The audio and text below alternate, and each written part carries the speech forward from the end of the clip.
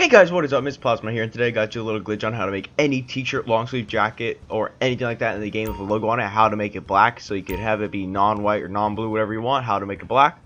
And first what you want to do is obviously go to the close door as you can see in the video. You're going to want to walk over to the t-shirt selection area and take off your jacket if you're wearing one.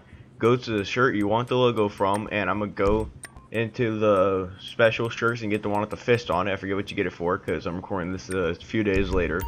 From here you want to go over to the counter, go into outfits, select the Valentine's Day one, and go to the Valentine's underwear.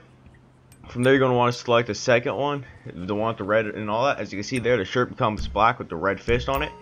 And then you're going to want to walk over to the pants and all that stuff and select your outfit from there. It'll completely save it as an outfit, and it'll transfer from lobby to lobby. Sometimes the fist will come off, but that's where you go into your saved outfits and put it back on. Hope you liked and enjoyed it. Like, comment, subscribe for more. Peace out, guys.